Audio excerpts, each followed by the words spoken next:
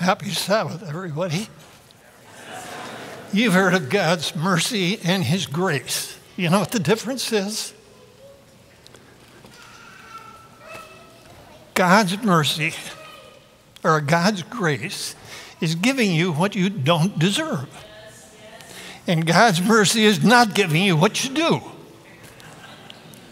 Let's begin with prayer, shall we? Father, thank you so much for the story in Scripture of Jesus and all that He did. And He'd love to continue doing it, repeating it in each of our lives. So as we listen and enter into the life of Jesus from so long ago, may it be transforming for us, we pray in Jesus' name. Amen. I'm going to call him Big John, and you can call him that too. Have you ever wondered what it would be like to meet Jesus? You know, if you'd lived back then, Big John started life really well. Had a lovely home, lovely wife Mary. They even had a little guy they called Little John. And everything was going fine, a good job, good income, neighbors and everything. And then Big John started living on the edge, farther and farther from the right, until the day came, a horrid experience. The demons took over. And what happens when the demons take over, you lose your self-control. They made him do all kinds of things. Society banished him. They chained him. But, you know, the demons are stronger than chains, and they'd snap them. And finally, Big John lived in the tombs on the top of the bluff along the Sea of Galilee. At night, you could hear him. He'd take a sharp stone and cut himself, and he'd scream in pain. He'd cry, he'd moan, he'd wail. It was eerie hearing that at night. And as I picture this situation, parents used him to try to get their kids in line doing what they should. Son, you hear that? If you don't shape up, that's what you're going to end up like. I'll be good, Abba. I promise. I'll change. I won't. It was a morning. The storm of the night before had blown out. And here came a boat as it nosed into shore. Jesus stepped out onto the shore. The minute he did that, there was a screaming, like a banshee. Here came this madman charging down the bluff like he was going to eat them all alive. The disciples took one look, and the hair on the back of their neck stood straight up. They dove into the boat, grabbed the oars, and stood. And then somebody said, where's Jesus? And they looked, oh no, he's back with that madman, Jesus. Big John, really the demons. He was crouching in front of Jesus, just about as close as the demons could get. And he said, what do you have to do with us, Jesus, you Son of God? I beg you, don't torment us. And something else, he said, please don't put us in the abyss. Don't torture us. Jesus let him blow for a little bit, and then he said, what's your name? Legion. You know what legion means? Many, many. Send us into the pigs. Send us into those pigs up there. And Jesus, have you ever wondered why they wanted to go there?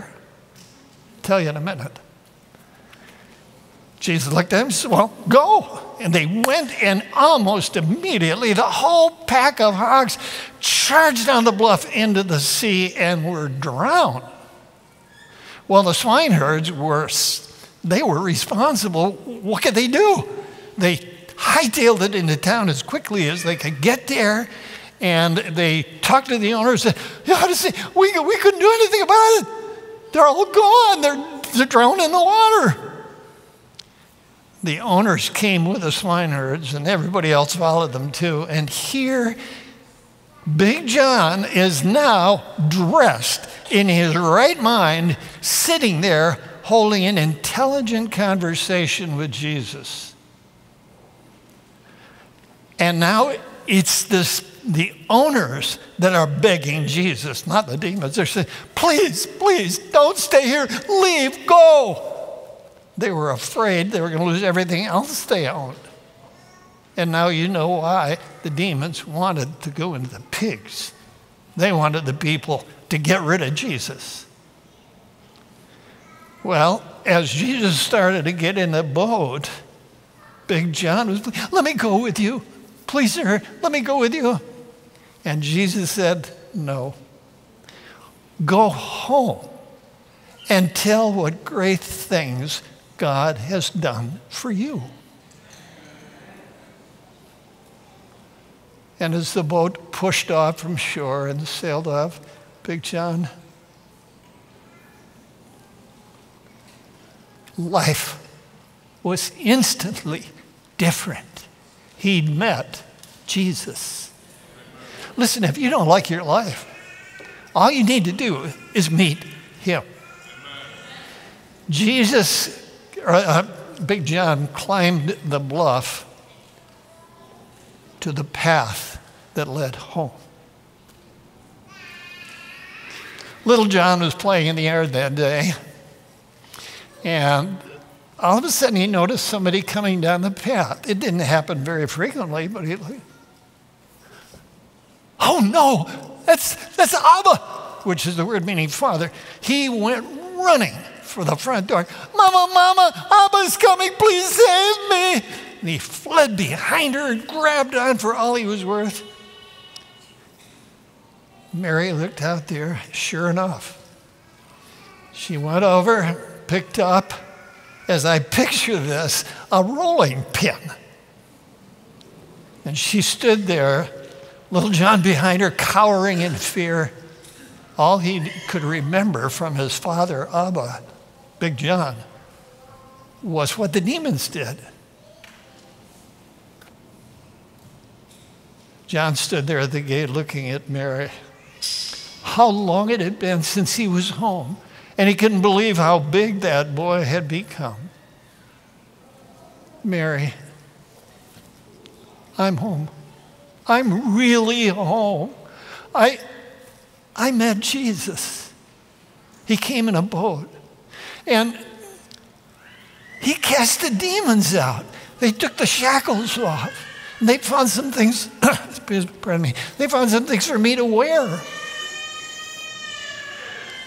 And I wanted to go with him, but he said, no, go home and tell what great things God has done for you. Mary, God has done such wonderful things for me. And it's so wonderful to see you again. Mary, could you ever forgive me for what I put you through back when it all started happening?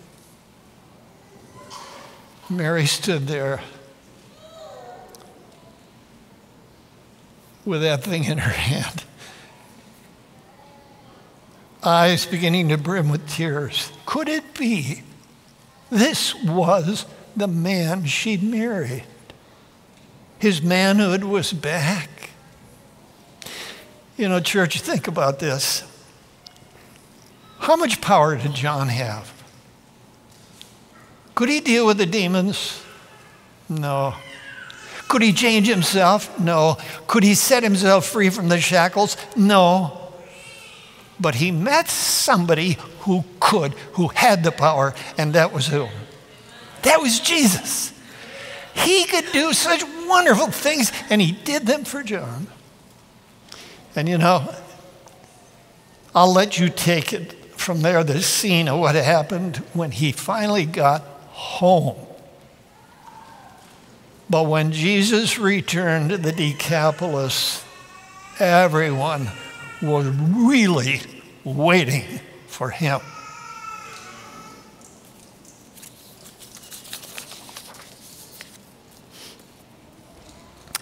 One day, different story. One day, two men came up to talk to Jesus. They were messengers from John the Baptist, his first cousin. And he looked up at them. He said, "May I help you?"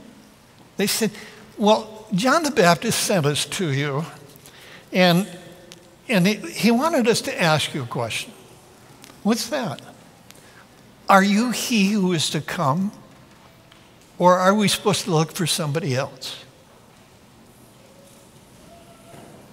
If I could have seen Jesus' eyes at that point, I would have seen a fleeting disappointment. He didn't answer. Instead, he turned to the people. The lame he healed. The blind he gave sight. The deaf, mutes, he gave their hearing and speech. And the lepers, I mean, would you have touched a leper if you lived back then? No way, not for all the money in the Roman Empire. But that's how Jesus healed lepers. Can you imagine what the touch of the Savior's hand must have felt to somebody who hadn't been touched in who knows how long? You know, some years ago, the state of California had a public health campaign. For perfect health, you need 5 good hugs a day. I don't know when the last time you've had 5 good hugs in a day, but can you imagine what that touch must have meant to them? And Jesus healed the lepers, and something else, he raised the dead. How did he do that? He had the power.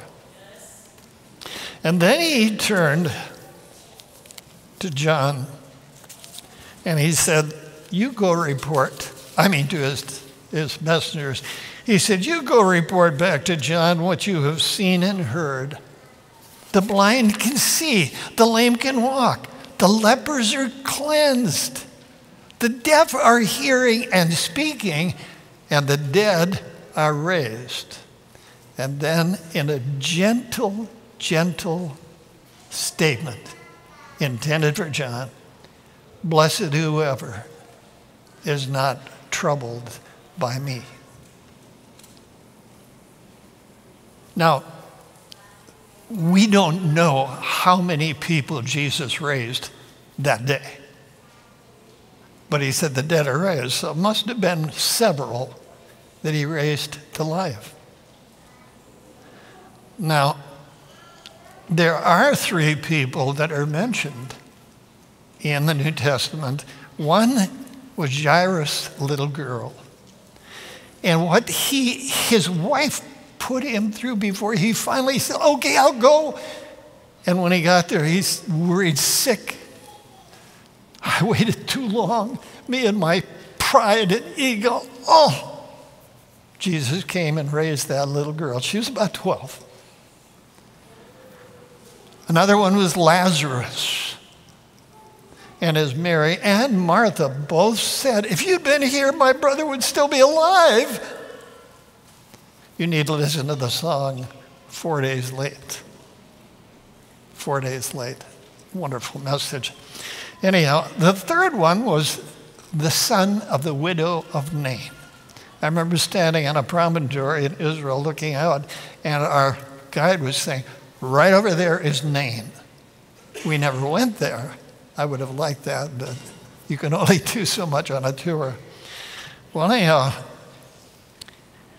as they approached, this large group of people with Jesus and a large group from the town following the men carrying the litter with that dead body on it, Jesus stopped them.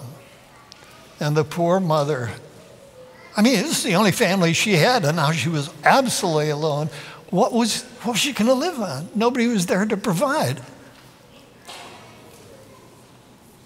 And Jesus put an arm on her. Maybe he hugged her. He had a way of doing that. He says, "Don't cry. Just believe." And then he turned and touching the foot, I picture it, of that poor boy. He said, "Son, wake up." And what happened? He woke up and sat up in the litter, and Jesus took him by the hand and brought him to his mother. How do you think she responded? Jesus' power to raise the dead did it again. She just cried out, "Oh, son," and threw her arms around him. And now she's still crying, but for a very different reason.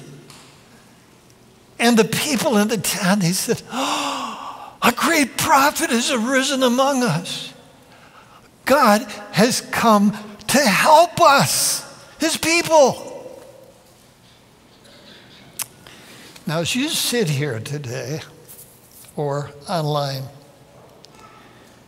and you're thinking through this life of Jesus, the snapshots,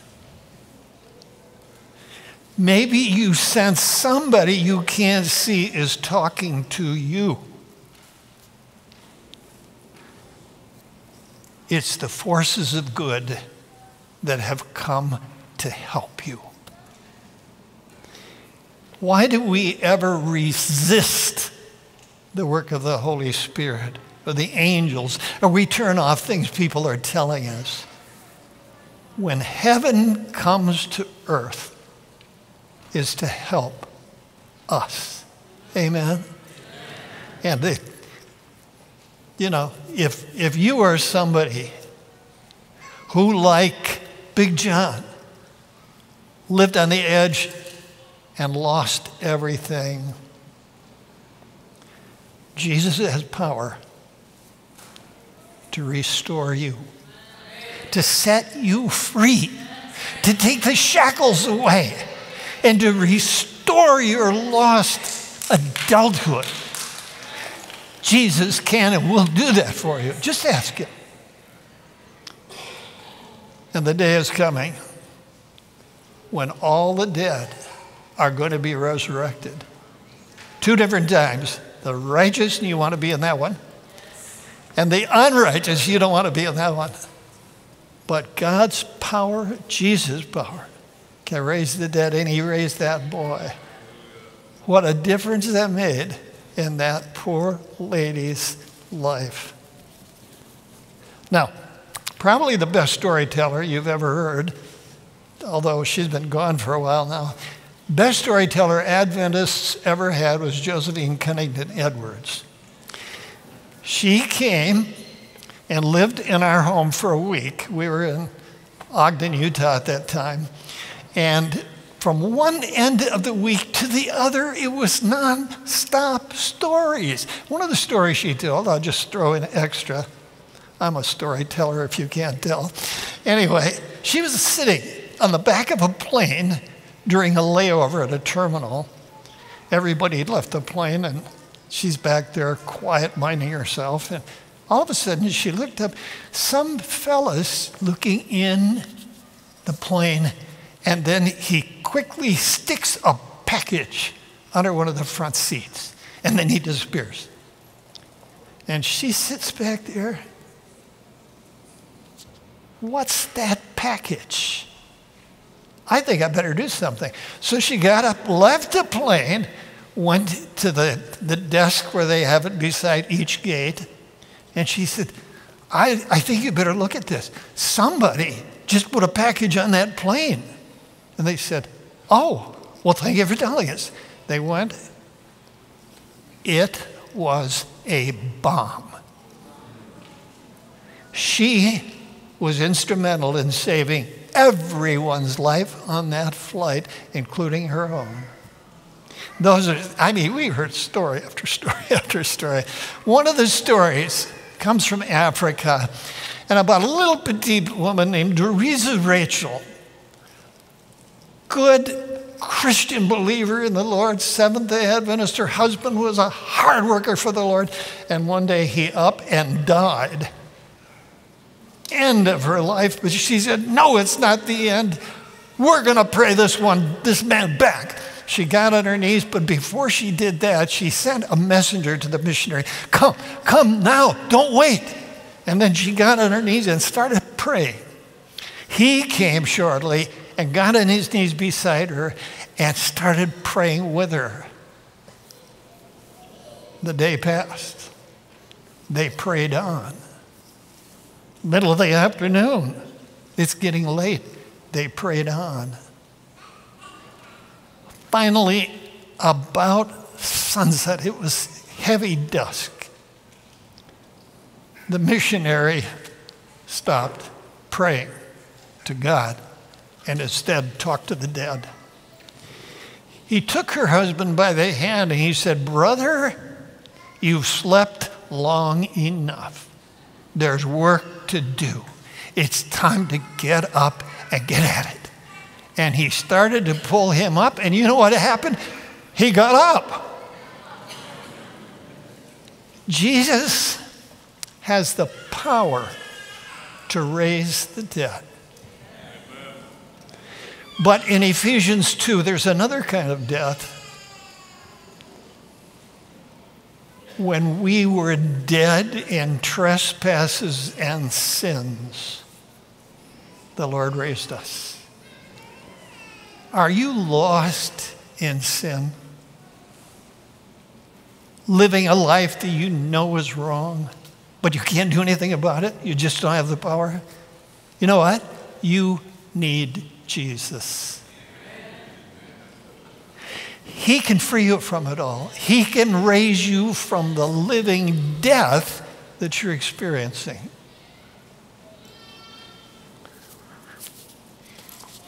I was home from college. This goes back quite a ways. Home from college, and Wednesday late afternoon, my mother said, "Son, would you take your littlest brother over to where he plays his guitar so he can go over and play again?" I said, "Sure." I think she was getting a little concerned because this was not an Adventist church. She was concerned about their influence on his beliefs. I drove him over. Well, they had a guest speaker that night.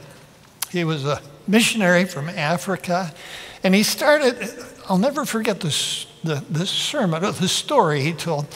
He talked about Elisha and Elijah, how Elisha did twice the miracles that Elijah did. And he said, there's a fellow that I led to the Lord in Africa, did the same thing, twice the miracles that have happened through me. A fellow came to him and he says, "Want a missionary? I was walking through the jungle and I heard the death cry." And I thought, I don't know where the idea came from, but I thought immediately, what an opportunity for God to do a miracle and raise the dead so that people can know he's stronger than their devils.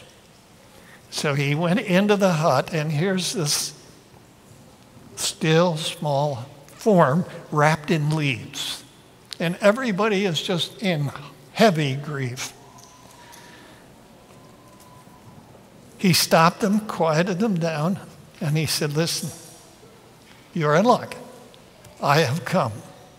I want to tell you about someone a God who can raise that little tyke to life. Your devils can't, and they don't deserve your worship, but he does." He told them about Jesus. And then he unwrapped that little form and put his hand down on a cold, still body. And he started praying. He told the missionary he didn't know how long he'd prayed, but he prayed and prayed and prayed, and all of a sudden, the body became warm. And as he looked around, he wanted to know if anybody else had noticed it, and all of a sudden, his finger hurt.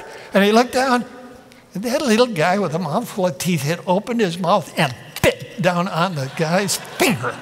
Yeah! And everybody, what? No question.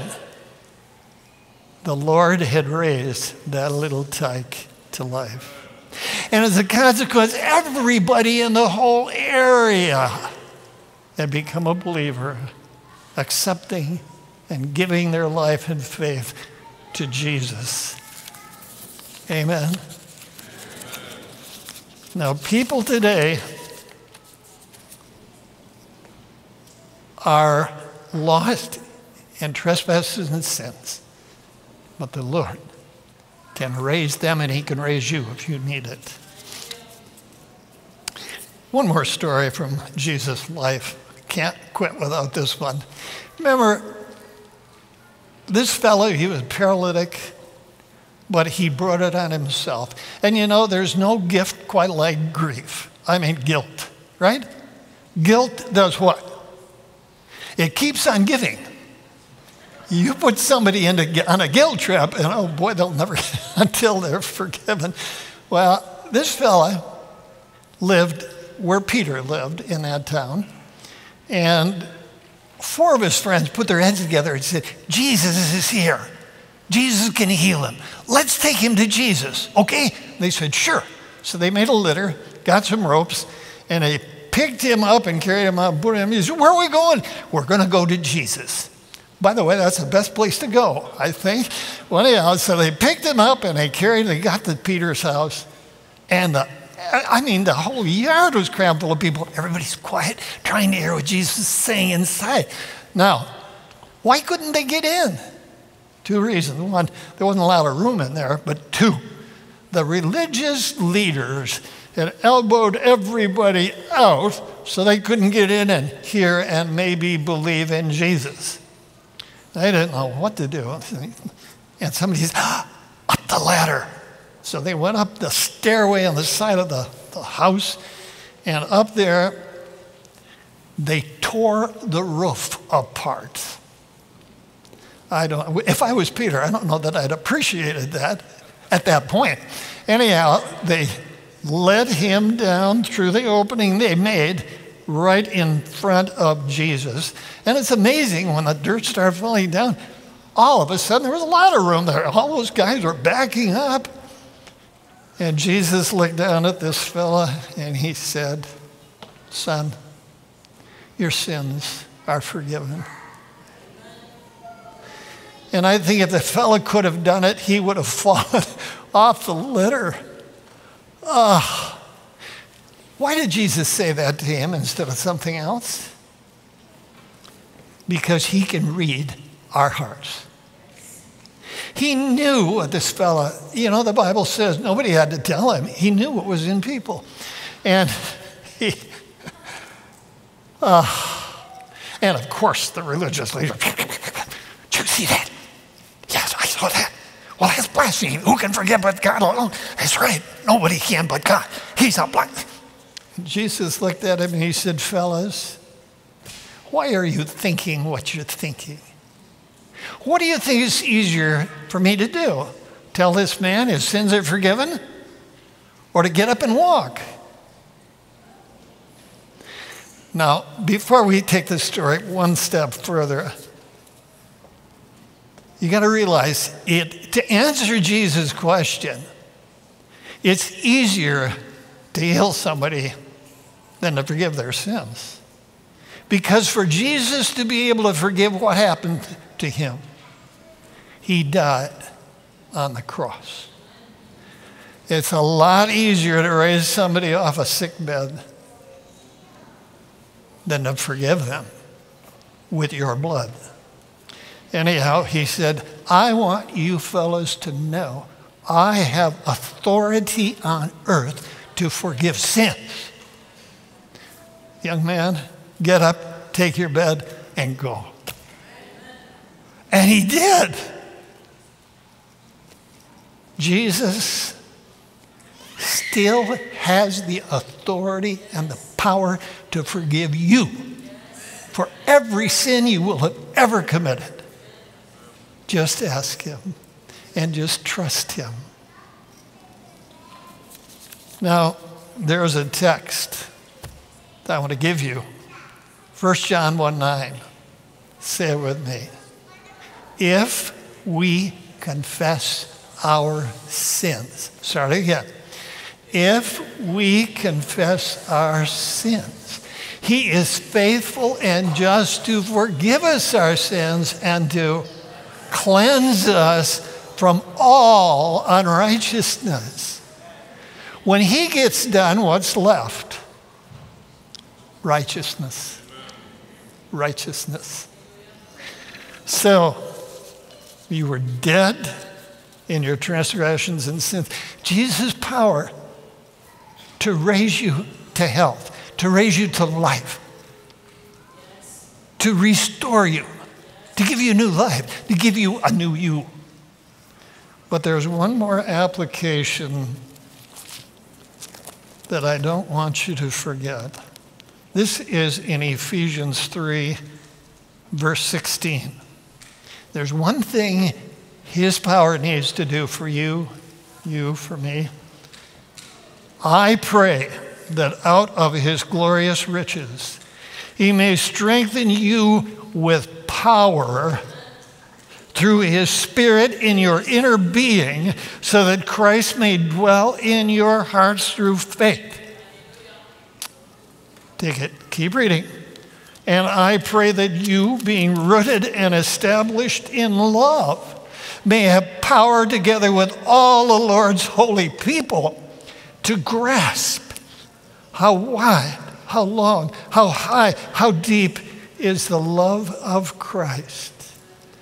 And to know this love that surpasses knowledge, that you may be filled to the measure of all the fullness of God. Jesus has power, and we need his power for this, to fill our hearts and lives with the fullness of the love of God. When we start living like that, what's it going to do? What's going to happen? You go to a mall, you look around. Have you ever just sat there and watched people go? Sometimes if they're a different color, or obviously a different wealth status, you kind of blow them away. But God loves every soul as much as every other soul. And Jesus' power will fill each of us with that love to where we look at people and everyone we see, we will love. And then, like what Big John, going back to him, what he did in the Decapolis, when Jesus returned, everybody was ready and waiting. And when we get filled, thanks to the power of Jesus, with the love of God, we will look at every person and love them into the kingdom. And when they look up, all of us, and see Jesus come, we'll be ready.